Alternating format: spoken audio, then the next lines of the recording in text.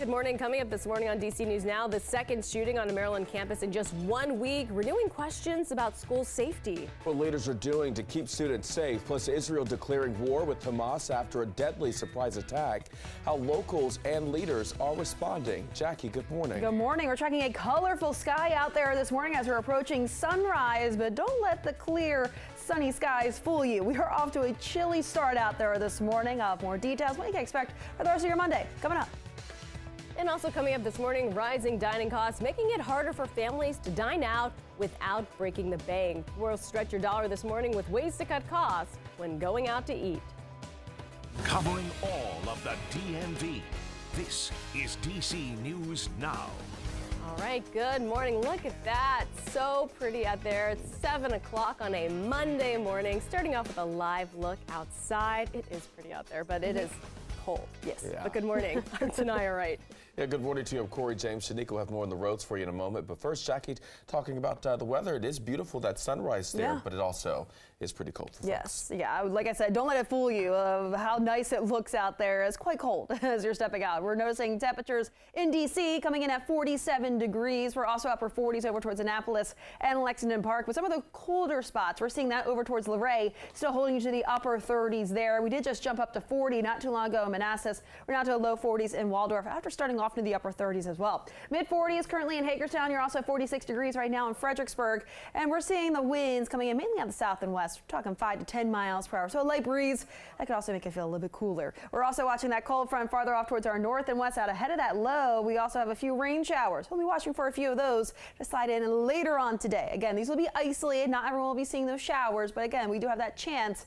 But not only are we tracking a few showers, we'll also be tracking increasing cloud cover alongside that threat for a few showers later on today. More details on this coming up as Shanika's back with the all-important look at those roadways. How's it looking at this early hour? All right, it's looking kind of slow, Jackie. We're looking at the inner loop, and you're seeing a lot of brake lights out of northern Virginia. So just past the Springfield interchange and right before Braddock Road is where you're going to find a crash. So that's why you're seeing traffic stacking at this point. On the outer loop, you are looking good. So heading south, if you are in the same area through Annandale, you're looking good from Maryland over your bridges. So the American Legion Bridge, the Woodrow Wilson Bridge, things are looking pretty smooth.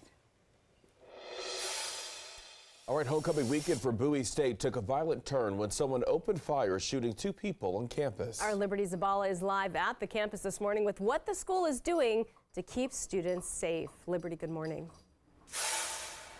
Good morning, Tanaya and Corey. Well, Bowie State has now canceled classes for today after yet another shooting in the DMV terrifies students during homecoming week, which should have been a time of celebration. But instead, shots rang out once again on a local DMV college campus. Officers say the shooting happened outside of the Center for Business and Graduate Studies at around 11:30 p.m. here Saturday night.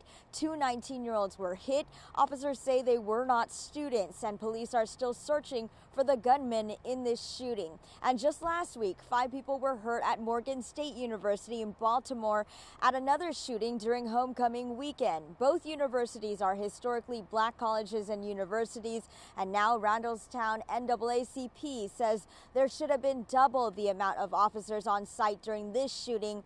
It is calling on Maryland State Police to execute security and protection plans for students at major events going forward. You need to be safe at the university. Everybody need to feel safe coming here and leaving here. And I don't think nobody felt safe coming or leaving. And now the university is offering counseling for students who need it for today. They're also holding a community conversation here later this afternoon at the Student Center Ballroom, and that will also be available online. For now, live here in Bowie, Liberty Zabala, DC News Now. Thank you, Liberty. Well, starting today, St. Mary's College will have armed security officers on campus. The school says this is the next step in a months-long process to upgrade the campus safety. Now, the new campus safety model was introduced back in August. Public safety officers are trained in first aid, CPR, crisis intervention, and proper use of force. Other than bringing in the armed officers, the plan includes installing security cameras, fixing door locks, and giving officers body cameras. This morning, Workers at Mack Trucks are planning to strike after voting no to a tentative 5-year contract. This is a live picture from the Mack Truck plant in Hagerstown, Maryland. The deal included a 19% pay increase over 5 years with an immediate 10% raise if the union agreed to it. In a letter to Volvo Trucks, the union president says they want a 36% pay increase over 4 years. Thousands of workers are expected to strike around 7 a.m. this morning. And starting today, Montgomery County's Department of Health and Human Services is providing sexual health services at its new Up-County Sexual Health and Wellness Center in Germantown.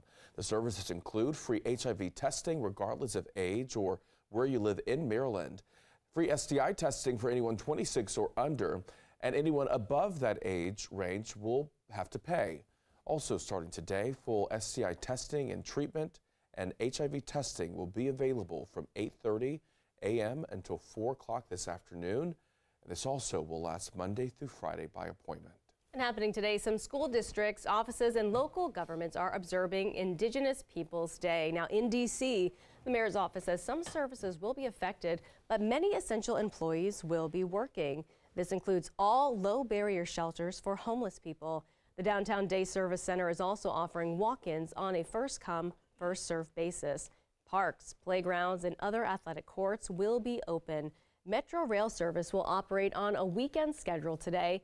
Metro Bus will run on a Saturday supplemented service schedule. In international news this morning, Israel says it is at war after a surprise attack by Hamas, a Palestinian nationalist organization. The fiery attack happened Saturday. Israel is now bringing in special forces to retaliate and regain control. Now, at least 700 people have been killed in Israel, and at least 400 were killed in Gaza. This all according to the Associated Press. Tens of thousands of people have also been displaced. And U.S. Secretary of State Antony Blinken says several Americans have also been killed in Israel. He says the U.S. is working to confirm the number. Another U.S. security official says they continue to monitor the situation closely and remain in touch with Israeli partners. Meantime, eyes are on Washington. The Department of Defense says the U.S. will send military ships and aircraft closer to Israel to show support. At the local level, D.C. police are sending more officers to places of worship around the city. While the department says there are no credible threats in the district right now, the city is staying in contact with community partners as the tensions rise. As Israel declares war after the Hamas attacks, many are feeling concerned and scared. Dozens of Israelis were killed when militants crossed into villages.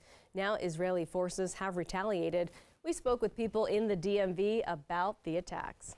We've got to imagine what would happen in this country if thousands of people were killed on a given day by infiltrating terrorists, and what any country in the world would do to protect its citizens.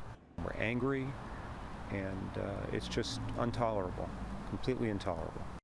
Israel launched strikes into the Gaza Strip where more than 200 Palestinians also died. Now President Biden has offered his full support to Israel. And hundreds of people rallied outside the White House yesterday, some with signs calling for aid to Israel to stop. Now, this is an ongoing call from Palestinians who say Israel is trying to expand into what once was Palestinian territory. One local activist condemns the Hamas killings. The loss of innocent life is devastating. Nobody of conscience wants to see innocent people die on either side. But the fact is that we need to have conversations about what justice looks like, what true justice looks like in order for there to be lasting peace. And some activists and local elected officials are hoping for a two-state solution. Right now is 7:08 on a Monday. Developing now, police are investigating a domestic-related shooting that happened in Olney. Montgomery County police say a man shot and killed his father. Officials say this happened on Mount Olney Lane on Saturday night. Police say Nicholas Stoll allegedly shot his father, Michael Stoll, inside of their home. Nicholas facing several charges this morning, including first-degree murder. Prince George's County police say a man is dead after a shooting on Red Top Road in Chillum. Officials say it happened around 8:15 last night. According to investigators, the man died at the scene. His name has not been released. Anyone, though, with any information about what happened is asked to contact police. And a 14 and 15-year-old have been arrested and charged with armed carjacking in D.C. Police say it happened on 42nd Street Friday. Officers tell us the teens had handguns. The suspects were caught a short time later. The victim's vehicle was also recovered. And D.C. police are investigating a mass shooting that left 5 people hurt in Northeast Friday night. Officials say it happened around 11:30 on Quincy Place. Now, 4 men were taken to nearby hospitals. Officers say a 5th man took himself. So far, no word on a suspect. And MGM Resorts is expected to lose more than $100 million following a major cyber attack that happened last month. Now, this could be the most expensive ransomware attack ever. The attack impacted reservation systems and casino floors in several states, including Maryland. Customers were not able to make credit card transactions or even enter their hotel rooms. According to MGM CEO, no customer bank account numbers or other payment information was compromised, but other information like names, social security numbers, and contact information was. All right, well, Fire Prevention Week happening now in Fairfax County. This year's theme is Cooking Safety Starts With You. On Saturday, the county will host a fire safety open house. It will be held at all Fairfax County fire and rescue stations. It is happening between 10 a.m. and it lasts until 4 p.m.